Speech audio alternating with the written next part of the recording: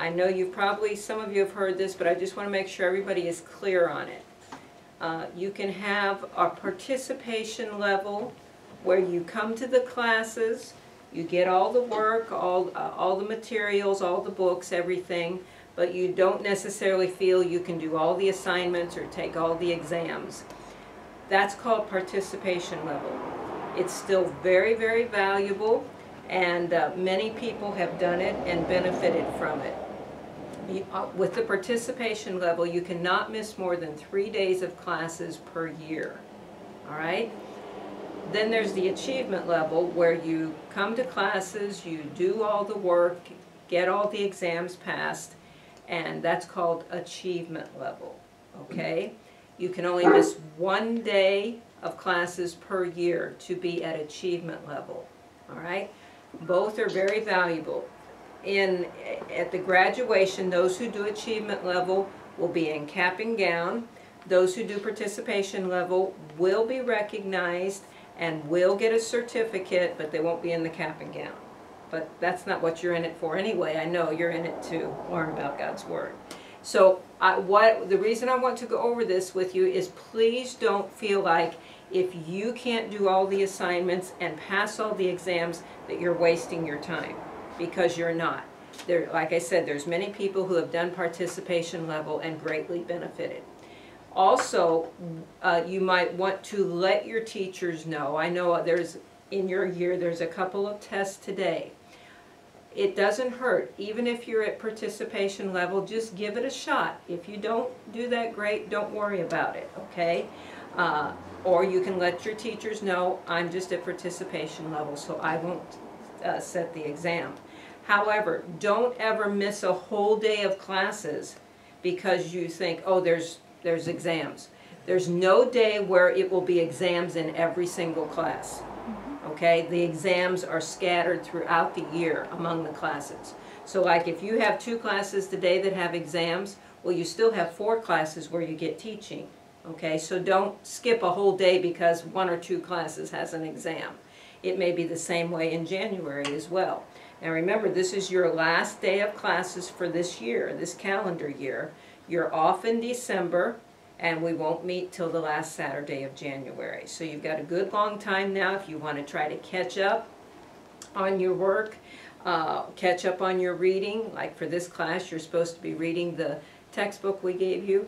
So take that time. Don't wait till the 3rd week of January and say, oh, I got to do my work. You got 2 whole months, okay? So work on it. Let me just go back to clarify too. With the achievement level, if you are going to graduate at achievement level in cap and gown, you must have achievement every year.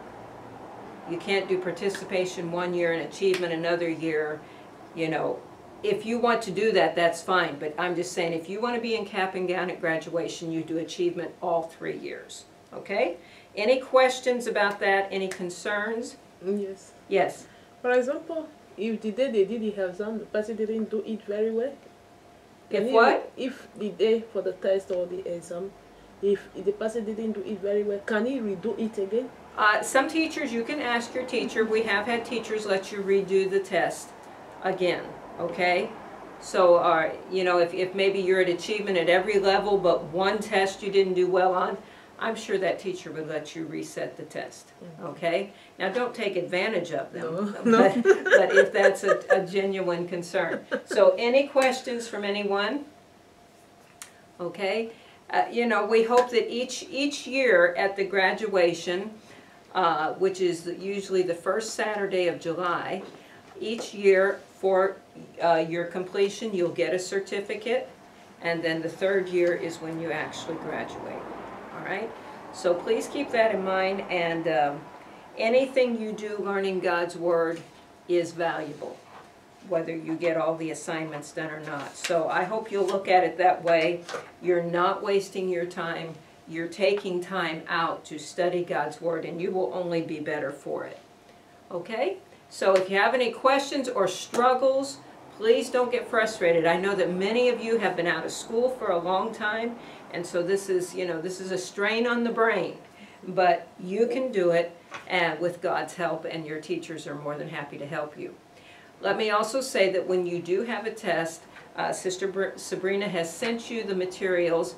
You're not to open it, whether it be on email or a hard copy. You're not to open it till the day of class, and then you need to get it right back to us, either to Sister Sabrina or to the teacher directly. You can post it in the mail, or you can scan it and email it back, whichever works for you. But don't wait weeks to do this, okay? You get it right back by Monday, for sure have it sent one way or another, okay? And you're on your honor with that, not to look at it until the day of class. All right, let's pray, and we're going to begin. I feel like this class in today that we're going to talk about the tabernacle is one of the most important classes. It was for me when I started Bible school, to really understand what the tabernacle is all about. So I'm glad you're all here today, and let's pray and ask the Lord to help us. Lord, we thank you for this day, your blessings, your goodness, your mercy. Thank you for these students who have taken time out of their busy schedules to study your word. I pray that you'd help each of us today. Let us be keen, alert. Let us learn what you have for us in every class, oh God. Be with us, strengthen us physically and spiritually and mentally. In Jesus' name, amen, amen. Now, I sent an email last night, and some of you should have already had this. All of you should have already had this of the feast of the Lord. This was given last month, and the tabernacle and the priesthood garment. Is there anyone who doesn't have this? Blessing, did you take yours home with you? I don't. Okay, you can look at mine. Okay. Go. All right, I want us to take a look at this. Now, we talked about Israel coming out of Egypt, and when they came out of Egypt, they crossed the Red Sea, and then they began their wanderings in the wilderness. All right? Now, you may have heard this before, but it's very important to realize that when they left Egypt, right here, or I'm sorry, right over here, and they're going to go to the Promised Land, they could have made that journey in 11 days, going straight over here. But instead, it took them 40 years. Does anybody know why? Does anybody know why it took them 40 years rather than 11 days?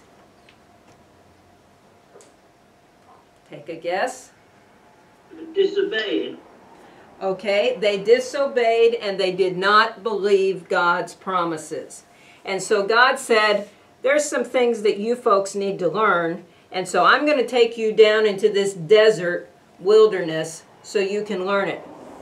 Can I stop and say, have you ever felt like that? I should have learned that lesson quicker. Instead, it's taken me weeks, months, maybe even years. But God is interested in your spiritual development. So he may take you a roundabout way in order for you to learn your lessons. And that's exactly what happened with Israel. It could have been a quick journey, but they had some mighty important lessons to learn. So they came here to Mount Sinai, and that's where God took Moses up on the mountain. And at Sinai, God gave him 3 things. He gave him the law, the 10 commandments. That's what that is, the law of the 10 commandments, the priesthood, and the tabernacle. All right? So the law, which was the 10 commandments, the priesthood, and the tabernacle.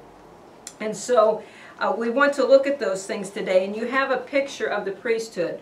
There's scriptures on there that you can take and look up, but what you're going to see from this class today is that God was a very detailed God. God just didn't say, okay, priest, go throw a robe on and do your duties.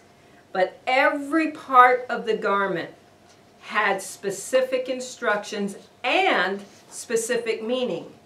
So that's really what's significant, because today as we look at these things, we're going to see that God is detailed and everything is symbolic and has a meaning. See, the whole Old Testament was a foundation for the New Testament. Okay, so God laid the groundwork, laid the foundation, and there's a lot of symbolism in the Old Testament that then becomes clear and comes to pass in the New Testament. So take time, there's 2 pictures that you have there of the priesthood, and look it up. Everything was important. And the priests were the ones who carried out the duties in the tabernacle. All right, so then you have also a handout that says the Feast of the Lord. All right, and that again is front and back. You can take a look at it. And Israel was very much into remembering where God had brought them from and what he had done for them. All right, so you have this one chart here that gives you 3 categories of feast that the Israelites established. And they still do this till this day. So you had the Passover, which involved 3 feasts, Pentecost, and then Tabernacles, which involved 3 feasts. If you look at the very bottom of this page, you'll see that what each stands for. Okay? The Passover showed to their remembrance the shadow of the crucifixion and a type of salvation. Okay? Remember when they came out of Egypt that they were told to put the blood on the doorpost so the death angel would pass over them? So that's where the word Passover came from. So they had the Passover feast, the Feast of the Unleavened Bread, and the Feast of their First Fruits. All right? Again, please take time on your own to look up these scriptures. Then the second category is the Feast of Pentecost, which is a shadow of Acts 2 Pentecost and a type of the baptism of the Holy Ghost. So 50 days after Passover was Pentecost. And then they had the Feast of Tabernacles, which involved the blowing of the trumpets, the Day of Atonement, and what's just called the Feast of Tabernacles. This is symbolic of what God wants to do at the end of the age and the coming of the Lord Jesus Christ. So as you see in the arrows, part of this has already been fulfilled and some is yet to be fulfilled. But those are feasts that they celebrate to this day. Look on the other paper here, the Feast of the Lord, on the back. Okay, let's just look again at the memorial aspect, the 3rd column there. So the Passover helped them remember Israel's deliverance out of Egyptian bondage, the unleavened bread, the going out of Egypt, the first fruits, the crossing of the Red Sea. You know, Israel does set a good example for us in remembering back to what God has done for us. Sometimes we can tend, especially in the tough times, to remember all the good things God's done for us. So Israel established these feasts so they would never forget what God had done. Then Pentecost, they were to remember the giving of the law at Mount Sinai. Then the blowing of the trumpets to prepare the people for atonement and the day of celebrating the tabernacles. The Day of Atonement was when the priest opened the Holy of Holies, cleansing, and it remembered the cleansing of sins of the people. And the Feast of Tabernacles was entering into the Promised Land with great rejoicing. Okay, so all of these were memorials that they established. All right, so God gave them the law, the tabernacle, and the priesthood. All right, so we see they come to Mount Sinai here, and you have some pictures, some drawings that we've given you that we'll go through. All right, but what happened was, after Adam and Eve were put out of the garden, that was God's ideal paradise where he would dwell with man. But after that, there was no place where God would actually meet with man. And he desired to do that. He desired for his people to have a meeting place where he could commune with him. So while they were wandering these 40 years in the wilderness, God gave them a tabernacle plan. And this was where they could come as a meeting place and God would meet with mankind. And it was basically the first church that was established. However, because they didn't stay in one place, it was a movable thing. It was a tent-like structure, as you see here. And all of it could be taken down and prepared for travel. So they traveled with these years in the wilderness, all right? Again, what you see from it is God was very specific. He was specific on dimensions. He was specific on color. He was specific on who could do what. He was specific on every single aspect of the tabernacle. And that tells us a very important thing, that God is interested in the details. Remember back to Noah's Ark? I think if Noah hadn't followed God's dimensions or used a different kind of wood, he wouldn't have made it. But because he followed God specifically, he did. And that's what we have to do. And as we go through this, I think you'll see more and more the detail and the specific things that God is interested in. The reason I stress that is because so many people, and even some churches, will say, oh, well, it doesn't matter how you believe as long as you believe. Well, God was more specific than that. You know, even some other religions will say, well, you pray to your God, we pray to our God, it's all the same, and we'll all end up the same. What is the true Word of God? The Bible. And we must follow what the Bible says for our salvation and for everyday living. Okay, God is interested in the details of your life. He doesn't just have 7 billion of us and just say, okay, go, whatever the 7 billion want. But he says, what does Blessing want? What does Sabrina want? What does Chrissy want? What does Lee want? He hears and he's interested in every detail of your life. And that's why we need to go to him with every detail of our lives. Because he's God, he can do that for 7 billion people. I couldn't do that. You couldn't do that. But he's God, and he's interested in the details. All right? So let's look at this set of handouts that you have here. It's called the Tabernacle, and you won't have to do a lot of writing because I've kind of laid things out for you, but please do follow. So, as I said, the tabernacle was a portable tent. It can be moved from place to place. The pattern of the tabernacle started from the inside and moved outside. And isn't that how God works with us? God starts with our heart, and then as we grow in him, as we develop in him, the evidence is seen on the outside in the way we look, in the way we talk, in the places we go, in the people we fellowship with. God works from the inside out. And the tabernacle always faced east because the Jews thought the Messiah would come from the east. This is why we hear songs about the eastern gate or eastern sky. All right. Supplies for the tabernacle were provided by people bringing items for a special offering. They brought so much that they had to be restrained, and this had come out of what they had taken with them from Egypt. So there you see there was an outer court, the dimensions, and then the door that was 30 feet wide, and then inside the tabernacle proper. So this part right here was called the outer court, and this was the tabernacle proper inside. Okay, so again, a tent-like structure. Here's the door. There was only one way to get into the tabernacle, and that was through that door. All right, there was no flooring in the tabernacle. Everything about it and the moving of it was detailed and orderly, just as God expects us to be. In the Old Testament, there are instances where the tabernacle procedure was not followed exactly and God was not pleased. A good lesson for us to remember.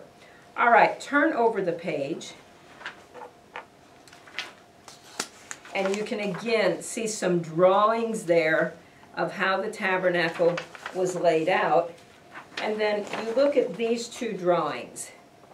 All right, this one right here with all the little tents shows you, even God told them, this was all the 12 tribes of Israel. Remember the 12 sons of Jacob? They became what's known as the 12 tribes of Israel, their families. So even the way that they had to camp around the tabernacle, there was a specific order that they had to do that in. So They're all listed. All right, then we come to how was the tabernacle protected and covered. If you turn your page there, I think you'll see some tabernacle coverings. And this, there you go. Okay, so the tabernacle had coverings. Everyone find this page there.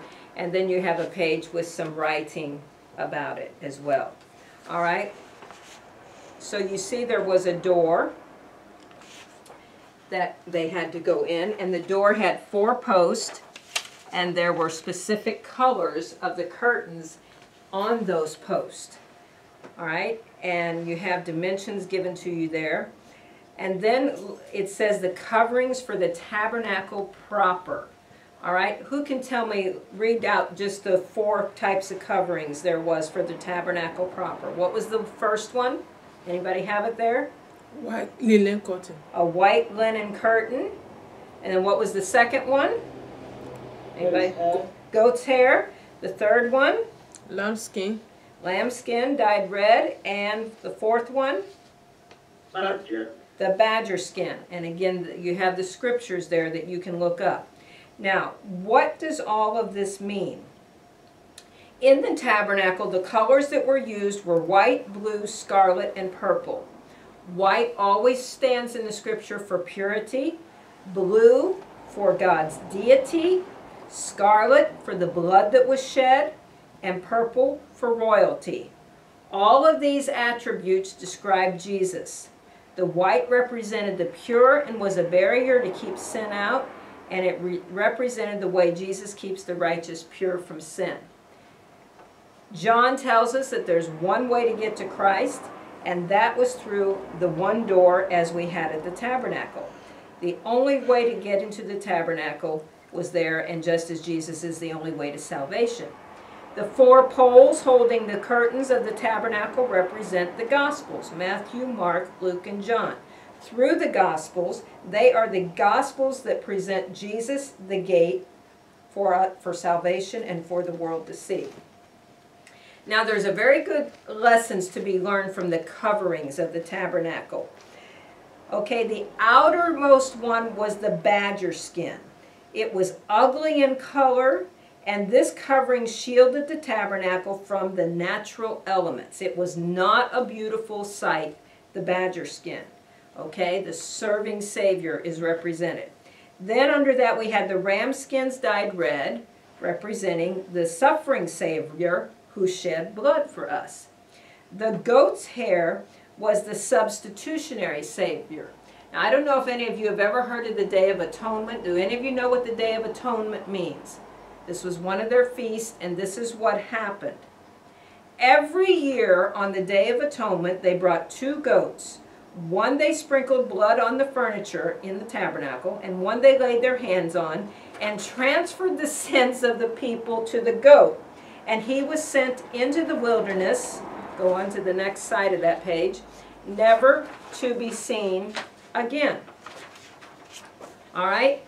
So just as that goat had the sins transferred to him and the sins were taken away, Jesus took our sins away and is the substitution for the goats. He was both goats, so to speak, okay? So no longer do we have to just come to Jesus once a year and our sins be taken away. But how often can we come to Jesus? Every day, every hour. It's not just once a year on a Day of Atonement. And then the innermost curtain inside the tabernacle that could be seen was white linen, pure, beautiful, and spotless. You couldn't see the beauty of the tabernacle from the outside. It is the same with Christ.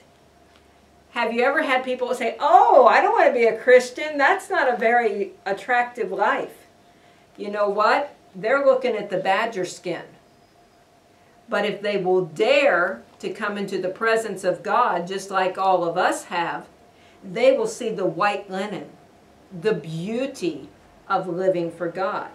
So when people say things like that, just remember, they've not come into God's presence. They've not been in the inner tabernacle where God's Spirit was felt. So they're just seeing the ugly badger sins and don't think the Christian life is an attractive one. But if they will dare to come into his presence, it will be a whole different story, as you and I know. So those were the coverings. You have also the picture of the gates of the tabernacle. Any questions so far? If I'm going too fast, just tell me. All right, then we come to the first piece of furniture within the tabernacle. And you have a drawing there. It's called the brazen altar. Okay. The altar of sacrifice, or the brazen altar. Okay. The picture is on the back of the page with the writing. This was a place where the priest approached the tabernacle by way of the brazen altar, where he offered the sacrifice for sin. All right? This was the place of sacrifice, of death, of shed blood. Who can read to us what Leviticus 17:11 says? You have it on the chart there with the picture. Leviticus 17:11. Can someone read that? Anybody got it there? It's right on your chart with the picture of the brazen altar of sacrifice.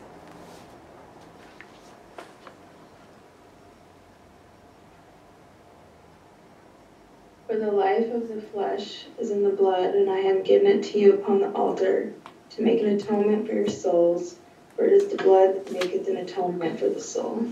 Great. All right, so this altar was made of brass and wood. It was called acacia, shittim, or gopher wood, all the same. And it was indestructible. It grows in the desert, very hard, and the wood was overlaid with brass. The altar was big enough for all the other furniture to be put into it at once. And the brazen altar, the altar of sacrifice, always had a fire burning. Anyone could offer on this altar at any time. This is the only item of furniture that the common, ordinary people like you and me could use. The rest of it was just for the priest. All right, so what is the meaning? What is the meaning of the altar? Someone read what it means to us.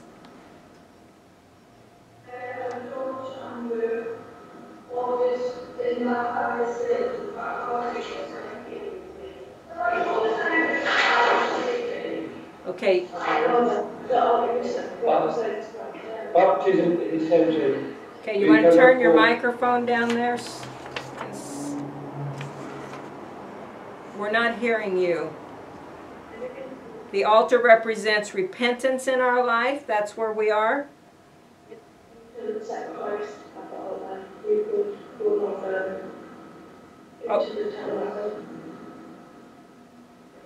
Okay. So the altar represents repentance in our life. Until you sacrificed at the altar, you couldn't go any further. And that's what it is when we come to Christ. We must repent first. It was the largest piece of furniture, and so repentance plays a very large part in our lives. And the fire could never go out, and neither can the fire of our Christian experience. Repentance is available to all. God's always ready to receive us. So this first piece of furniture, here's a little model of it, was the altar of sacrifice. All right, then the next piece of furniture that we go to, you have the paper there, was called the brazen laver. Okay. The laver of water. All right. You have the same charts that I'm showing here. So you have the brazen altar and then the brazen laver. All right. And this was a place of cleansing. After the priest had made the sacrifice, then they had to go to the brazen laver to be washed, to get the mess off of them. All right? The scripture says, when they go into the tabernacle of the congregation, they shall wash with water, that they die not. Or when they come near to the altar to minister, to burn offering made by fire unto the Lord. So this was a place of cleansing, a place of washing. All right, very, very important. We don't know the exact shape of the laver, but it was made from mirrors. No dimensions are recorded. It had 2 bowls, though, an upper one for the hands, a lower one for the feet. And before going any further, they had to wash. So what do you think the laver represents in our salvation? Cleansing. Cleansing. And what do we do to cleanse from our sins? Baptism, that's right. Baptism is essential. If the priest tried to go from the altar straight into the holy place, he would die. He had to go to the laver and be cleansed. So baptism is essential. We can go no farther until we have been cleansed at baptism. All right? So that's a very important place. All right, then we go to the altar of incense. You have next the paper and the picture. Okay? Let's get it on our chart here. The altar of incense. This was a place of worship and communion with God. Okay? Right over here. And this goes into the holy place, all right? So we had the 2 items outside, and then we're coming now into the holy place. Let's look at the altar of incense. This was a place of worship, all right? It gives you the dimensions there, again made of the same wood. It was the smallest piece of furniture. And this altar represents a place of prayer and praise in our life. It was the closest piece of furniture to what is called the veil. And we are closest to God when we praise and commune. It was the smallest piece of furniture, and so may we feel small and insignificant. However, we know this is not the case. Neither is the long or the loud prayer necessarily the most effective. The fervent and sincere prayer is what's effective. This was the first piece of furniture where man did something for God. Within the brazen altar, God forgave. Within the laver, God cleansed. With the showbread, God fed. With the candlestick, God gave light. Here we see man doing something for God. So the incense that was burned in the evening smelled all day long. And how many of you know that if you don't start your day out with prayer and worship, it usually ends up being a bad day? All right? But if you start your day out with prayer and worship to God, it will last the whole day long, just like the aroma from the altar of incense. So this was a very important piece of furniture. This was called the holy place, and 3 items: the candlestick, the showbread, and the altar of incense.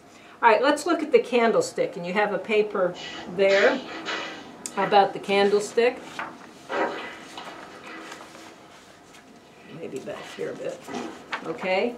The candlestick was the only light in the tabernacle.